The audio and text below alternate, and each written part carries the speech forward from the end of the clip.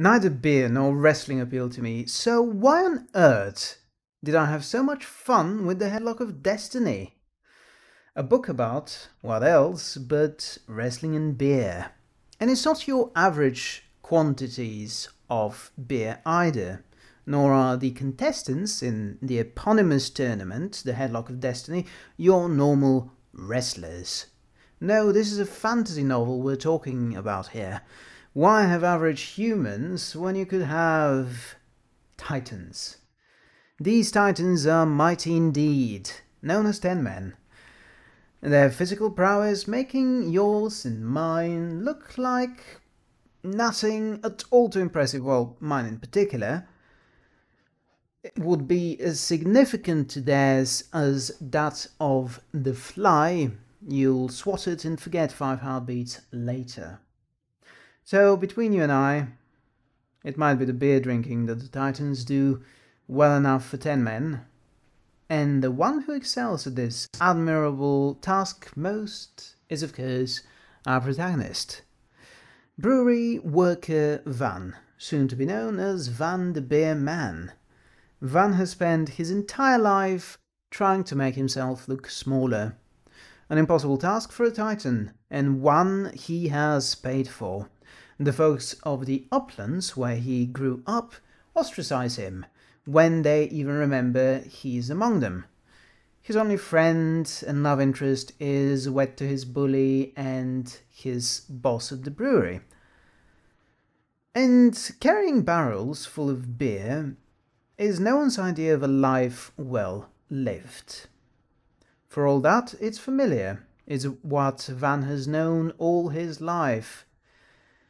So when an impromptu meeting with a woman, Kyle, promises a chance at change, Van is less than pleased, less than thrilled about it. Kyle is first presented to us as a scout searching for talent to represent the uplands in the Headlock of Destiny. In fact, she's a lot more than first catches the eye. Her relationship with Van moves the story forwards and draws unexpected qualities from both herself and the Titan, while avoiding cliched one-note romance. No one save Kyle, least of all Van, expects that the Green Titan will make it past the qualifier round, squaring off against another Uplands Titan, the living portrait. So naturally Van kicks the ever-living crap out of him and makes it onto the tournament by which nation states triumph or are pushed into the dust of history. It's a nifty idea, using fantasy battles between these massive wrestlers in order to dictate policy. And not just your state policy, but international policy.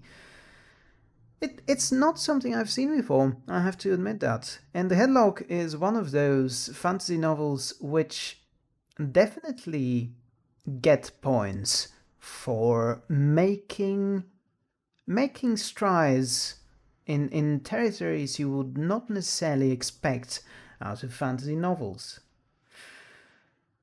The wrestling matches between the Titans are, of course, one of the biggest draws. They're the action-packed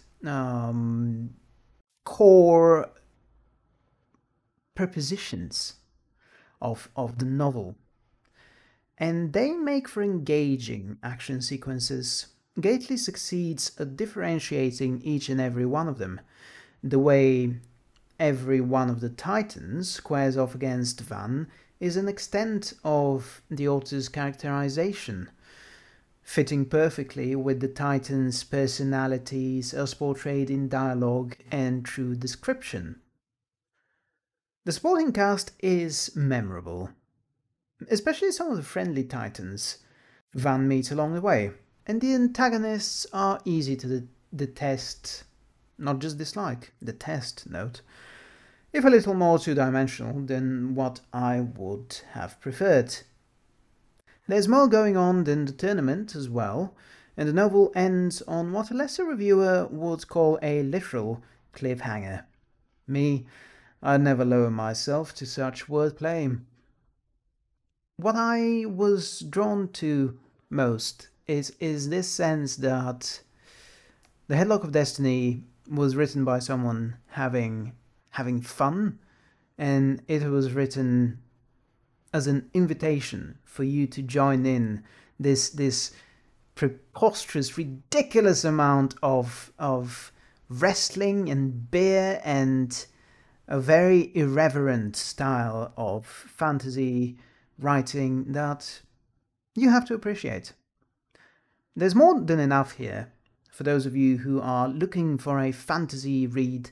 The steps are well outside the boundaries of your classical fantasy novel as you might expect it. There's more than enough here for those of you who are looking for a fantasy read that steps outside many of the usual fantasy elements and embraces the tropes of a wholly different medium, that of wrestling. And I think I just might have to do a proper investigation of some of these tropes. I have been looking forward for more novels to try and do a series that I will call Trope Check.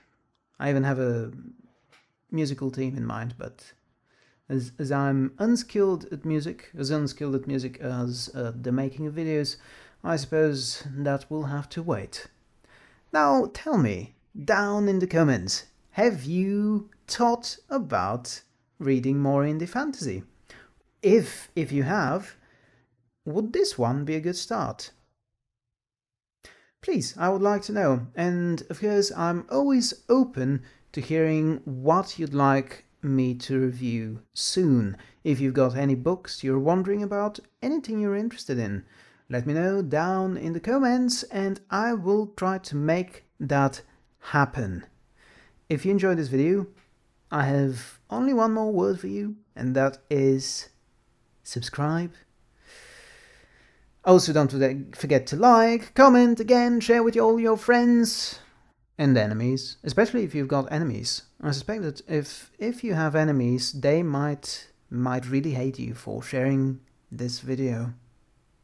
It is quite painful to get all the way through, isn't it? Oh well.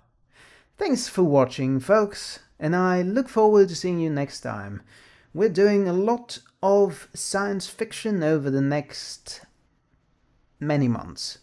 I will actually be doing a weekly or sometimes bi-weekly series called Philip